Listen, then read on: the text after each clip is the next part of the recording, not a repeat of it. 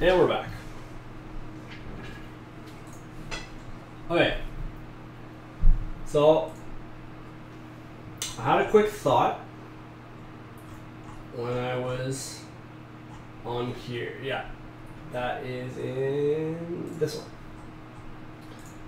So we probably need some type of markers for the players.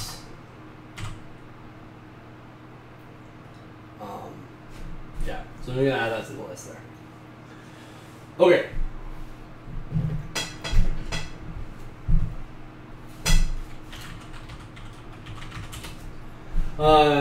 So I'm just gonna summarize what we've done so far, and then I'm gonna do the Accidental Book Club and then close out. Guild of Dungeoneering. I've never heard of that. I will write it down, and I will take a look. I'm curious. Oh, see, I had thought about doing cards, and I love the idea of like making dungeons with cards. The problem is that card games like that are expensive to produce. Not that that specifically matters for a game design competition or anything like that, but it's one of those things where like I'm kind of thinking a little bit further than just the end of the competition. Like if this idea is any good, then it's possible that I could do something with it.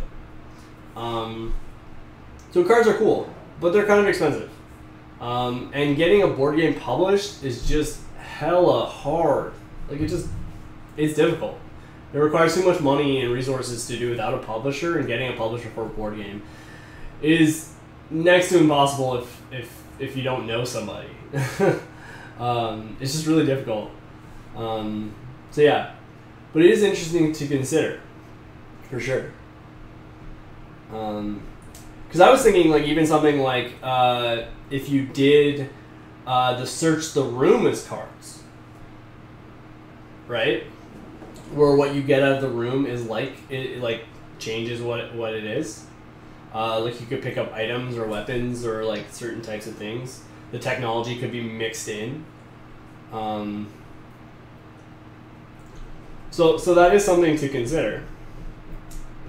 And having like a deck of stuff that you could possibly print with the product versus something that you'd have to produce is a viable option. So yeah, that is something to consider, for sure. So, what have we done? So we've kind of set out our theme, how we're going to interact with our themes. And we'll say setting ingredient here. Sunlight. Getting to sunlight specifically. We're looking at Alarm Like a Sandy meter. It works a lot better in sort of the escape style versus the like going into a dungeon style. But there is something that we could potentially do with this. Still considering it, but there is something that we could do. We have our wants on our needs. I'm likely going to cut at least the first one. The second one we'll see. Mostly because I'm really liking the sort of aspect of having the other players choose things. And the only way that you would get a single player mode is if you had software that could be the other players. So I'm actually going to separate them.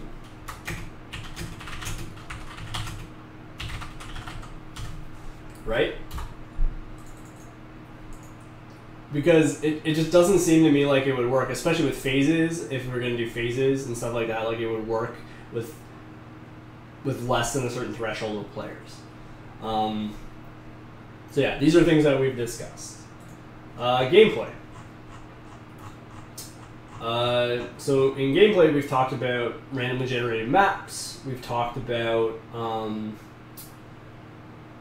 the active player getting first pick in drawing the map, the other players picking dice from a dice pool in order to generate the map. Entrances and exits, how are we going to handle them? Are you going to have to search the room for them? Hidden elements, like having the players other players other than the active player getting to hide their roles, having multiple maps, and so that they like having a global map and then other maps, each player having their own map that they can then have information on that other players don't know about. Even like maybe finding technology, like if you find technology in a room, having that information on your map versus not everyone else knowing about it, right? Like ways of obscuring the end goal. Make sure you have a good poker face if you're going to do that. Which, you know, that leads to different different dynamics of interaction between the players. Different size of dice pools. Yeah. We got a lot of questions. We've answered a lot of them, or started answering a lot of them. You know, what's the goal? To go down to well, actually, I'm going to rewrite this. These were potential goals.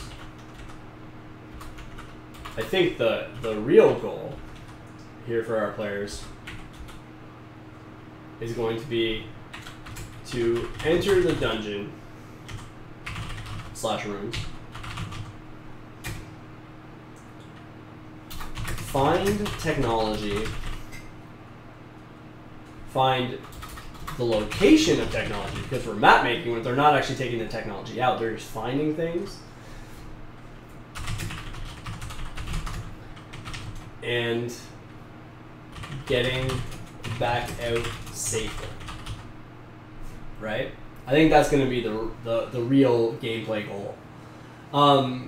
The other interesting thing about having you go down in and then try and get back out is that, the other interesting thing about having secret information is that if someone doesn't spring a trap in a room or something like that, then if a player goes back through that room,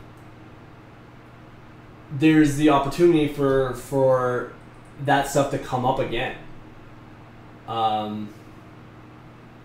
Right? So that intrigues me. Global maps. Different types of obstacles. Dead ends have a possibility for you to not get another exit out of a room.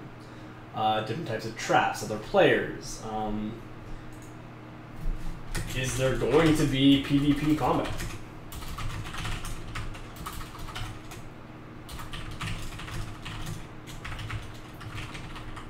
Seems likely at the moment, but not necessarily. Enemies or monsters? What types of enemies or monsters? Stats.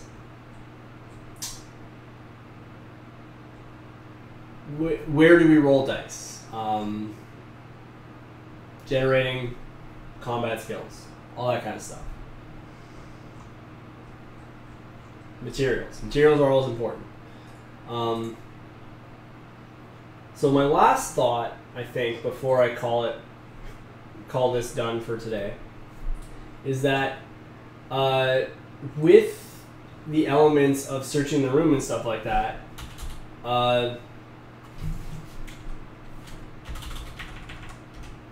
do the players have equipment? Can they change equipment?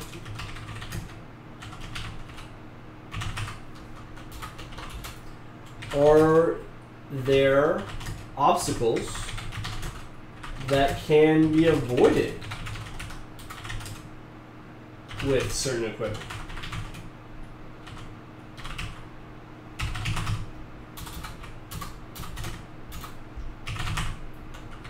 I'm reminded of the Games Workshop game Chainsaw Warrior, where you need a grappling hook to bypass certain areas, otherwise bad things happen. Stuff like that. So that's a potential option. Whereas certain characters who have certain gear types could potentially avoid certain types of traps, but not other types. Stuff like that. And I realize that I'm being very trap focused right now, and that's okay. So yeah, I think that's it for today. So, Accidental Book Club. The Accidental Book Club is my way of rereading or of reading properly the grand library of books about writing, design, and art that I have and have never kind of read. Because I'm the type who buys books and then sits on them, and if I don't read them within like a week, they kind of just go on the shelf and stay there. This week we are continuing on with Sid Field's screenplay. Flip that back around to the default there. Sid Field's screenplay. I'm really enjoying this. It still seems a little old-fashioned to me, but a lot of the stuff he says about character and narrative construction is 100% accurate, and it's stuff that I use every day when I'm working on writing projects. Unfortunately, I'm just been slacking like mad, and I'm still working on this, so it's gonna be another week. And the reason for that is, as much as I just want to move on and just read it in the off time, I feel weird about reading it and then not having a book club section on something relevant in the ending, something that's mind blowing or changing. And feel free to give me comments on that. If you would rather see me just move on, or if you would, if you want me to just continue, or if you would rather I moved on and then if there's something relevant, just bring it back up. We can try all kinds of things, but I think for next week I am going to keep reading. At least at the moment I will. So there is that. Yeah, anything else? Sorry, just to see if there's anything relevant that I wanted to bring up. Yeah, there's some really cool character exercises in here that I will be doing on my prep stream, which will be Wednesday at 12 p.m. I'm either going to be doing this stuff or I'm going to be doing a role-playing exercise, which might be fun. So, role-playing exercise actually sounds better right now because I'm doing a role-playing design competition. So we'll probably be doing that. So that'll be Wednesday from 12 p.m. Eastern to 1:30 p.m. Eastern. So yeah, gonna do that. I'm excited. I'm very excited. Other than that, if you guys have any questions for me in the chat, please feel free.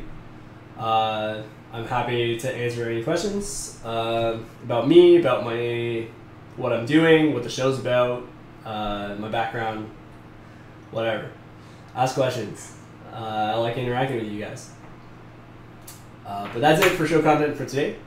I will be doing design again next weekend because it'll be the last day.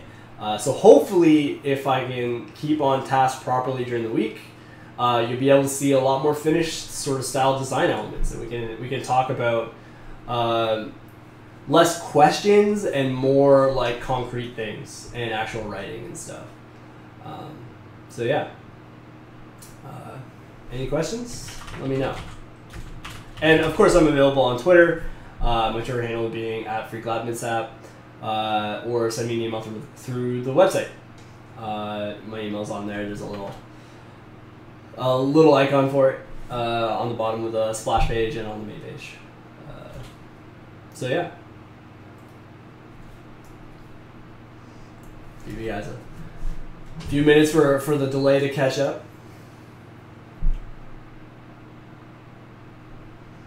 Dun, dun, dun.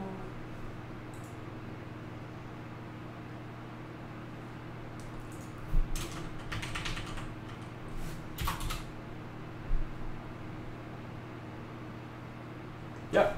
Alright. Doesn't look like there's anything at the moment. Like I said, send me a whisper, send me a tweet, send me an email. Happy to answer your questions. Other than that, I think I'm out for the night. I'm sweating like the dickens right now. It's so hot in here. Oh my god. It's been really hot recently, so just sweating, man. Just sweating. Anyway, thanks for coming to hang out with me. I hope you all learned something. I certainly did. So yeah, take it easy, guys and gals.